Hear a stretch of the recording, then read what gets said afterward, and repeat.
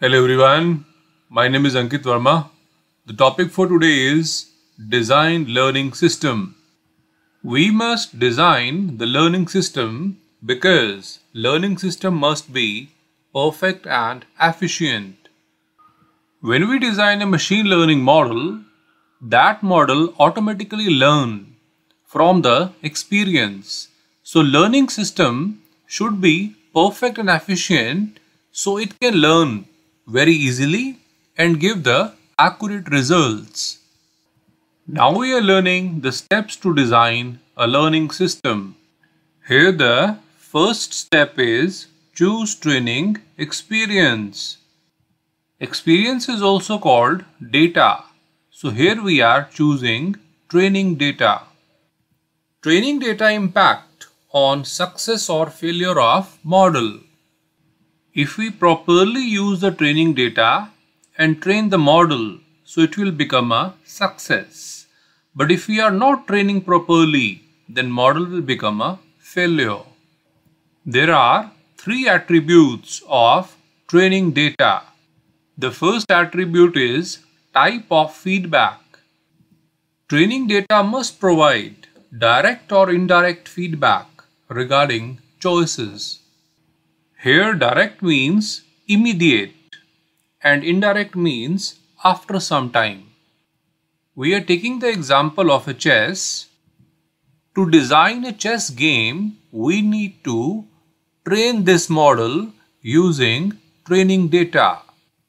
It must provide us the direct and indirect feedback. Let us suppose if I am moving this pawn, then this move will be useful or not. So it can tell us immediately, means direct feedback, or it can tell us later on, that is indirect feedback. So based on the feedback, we can do the exact move.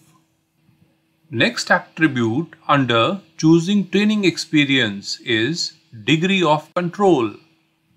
It is degree to which learner will control training data.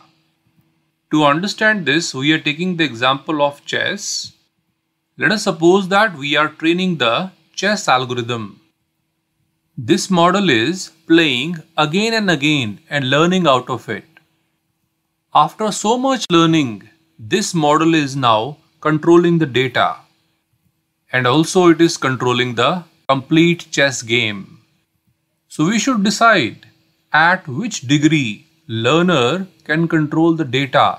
It is partial or it is fully controlling the data. Next attribute of choosing training experience is distribution of examples. Training data must represent distribution of examples from which performance is measured. Here when we are training the chess model, in that case they must try more and more combination, more situations and multiple examples so that they can give the best performance and it can be easily measured. So these are the three attributes of choosing training experience or data. Now the second step to design learning system is choose target function. Based on the knowledge and using the target function, algorithm check next legal moves. So in the chess, let us suppose that the opponent is moving the pawn. So this movement of pawn is the knowledge. To defeat the opponent, we have to defeat the king. So this is our target that we can achieve using target function. So based on the knowledge that movement of pawn and target function, that means defeating the king, the algorithm check the next legal move. Here this side computer algorithm is playing. So here it will see the target is king and this movement. So it will try that nearby pawn should be moved. So these are the legal moves that is decided by target function.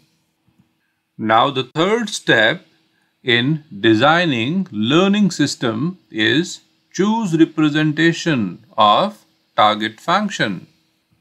Linear equation, hierarchical graph representation, tabular form, etc. are used to represent target function. Here in the chess, the target function is to defeat this king. And for that, we use some representation. And that representation can be in linear equation, hierarchical graph representation, or tabular form, or any other form. So using that, algorithm will decide that these are the different legal moves. Now the fourth step in designing learning system is choose function approximation algorithm. Approximate the learning from previous experiences and decide next optimum move for more success rate. Here in the chess, this side we are having algorithm, and on the other side we are having opponent, which is some player. Here the player is playing chess with computer algorithm. This algorithm has played so many games, so it is having various experience. So based on the learning from previous experience, it approximates them. So their average is taken and it decides the next optimum move. So here the three legal moves are there, and based on the experience and their approximation, one move is decided as the optimum move, and this optimum move will give the maximum success rate. Now the fifth step for designing a learning system is final design. After various examples, success, failures, correct and incorrect decisions, the final design is created. Now this algorithm is played so many times with various players. So it takes so many examples. Many times it is having success, many times failures, some correct and incorrect decisions, and afterward the final design is created. So using these steps, we can design the learning system. That's all for today. Thank you.